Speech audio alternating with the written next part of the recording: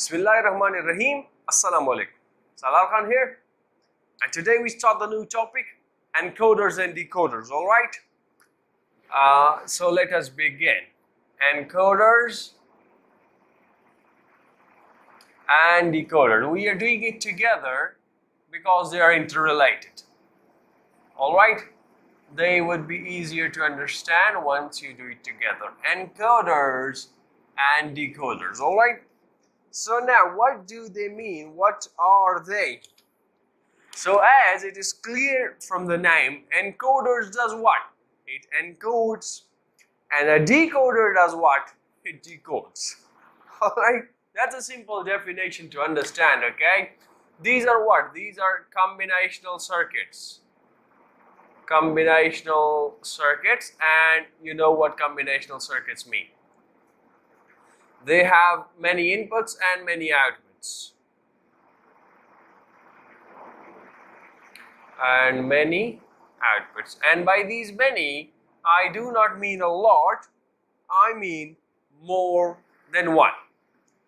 Alright, now what are these encoders and what are these decoders? Alright, so let's say we understand both of them together. Alright, so let's say this is an encoder. This is an encoder, and let's say this is the decoder. So what do we have for encoders? We have n cross m input lines. N cross m. No, sorry, not input lines. We have n input lines and we have m output lines. And similarly for the decoder, we have the opposite, which means we have m input lines and we have n output lines. Now what does that mean? So let's say your n is 4, alright? Let's say n is 4, so we have 4 cross, what would be m? So we have the formula n is equal to 2 to the power m. You know that from the basics, so m would be log to the base 2 of n. Alright, and similarly over here we will have n is equal to log to the base 2 of m. Alright?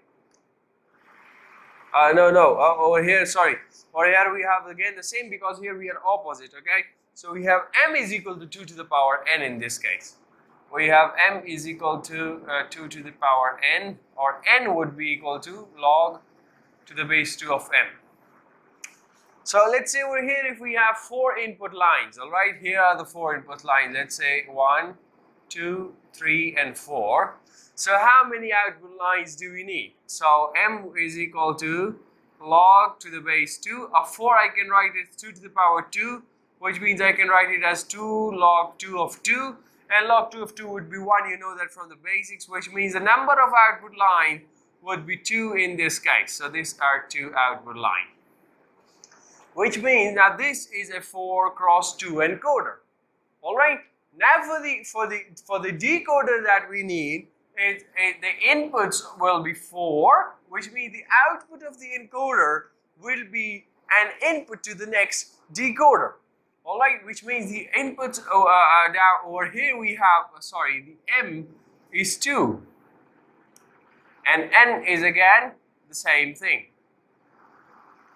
N is 4, alright, and I wrote it wrong over here. We have n is equal to 2 to the power m.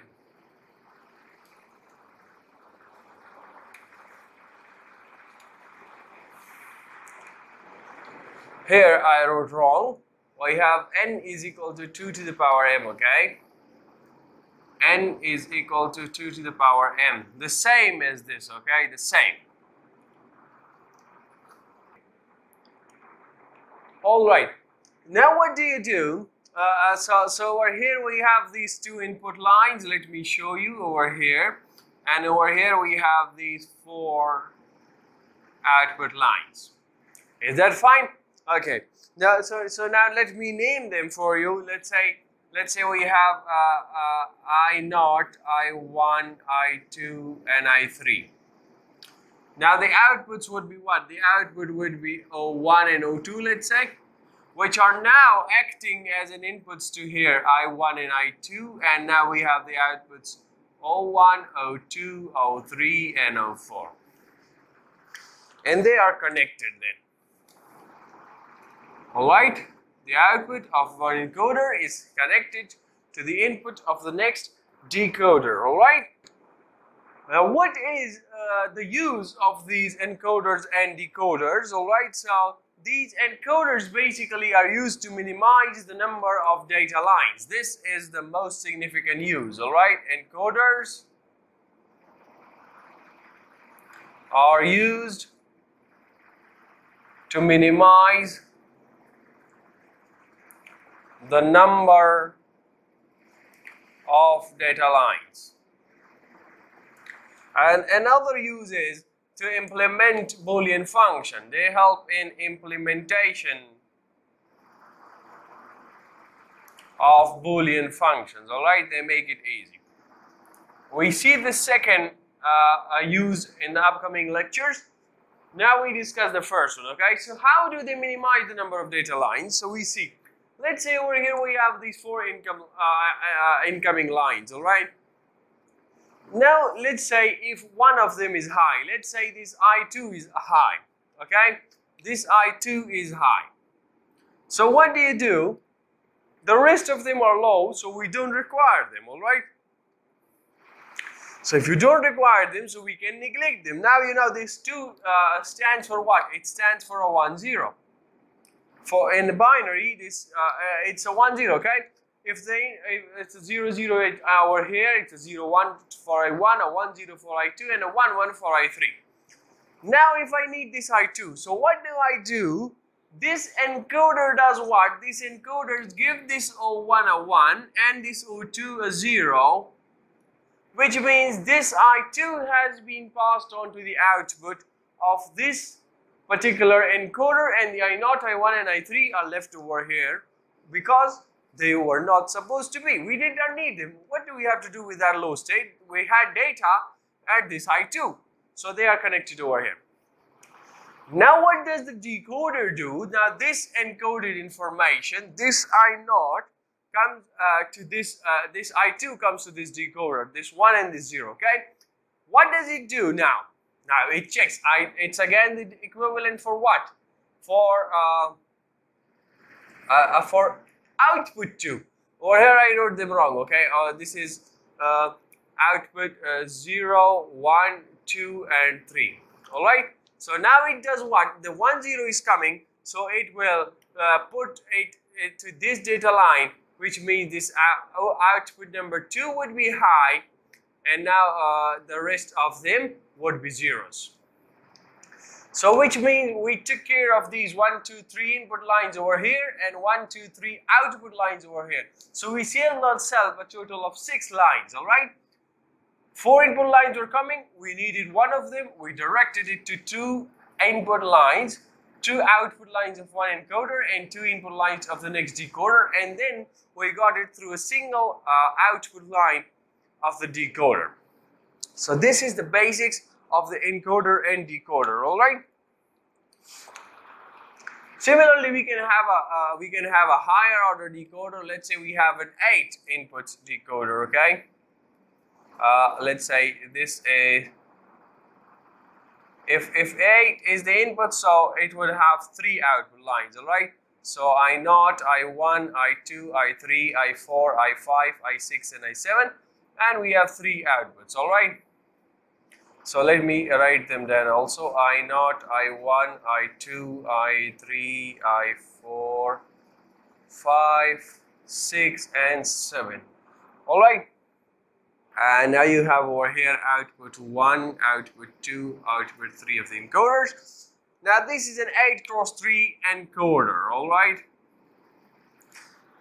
Now this we will have an information encoded over here. Now at the output, the information that we get, we don't know what it is, alright? So for that, we need to decode that information, and for that decoding, we will require a decoder, which means now we require an 8x3 decoder over here, alright? Sorry, 3 cross 8. 8 cross 3 is the encoder. So we have a 3 cross 8 decoder, and these are connected over here. These outputs, which mean that this is I1, I2, and I3. And we have 8 outputs. 1, 2, 3, 4, 5, 6, and 7. Alright, 07, 06, 05, 04, 03, 02, 01, and 09. Let's say we have an example. Let's say this I5 is high, okay? This I5 is high, and I5 stands for 101. Oh, this is the binary equivalent. So what does this encoder do? This only connects this I5, alright? Which means it gives this 01 a 1, 02 a 0, and 03 a 1. And the rest of them are low, so we don't require them. And now similarly over here, the decoder checks for it.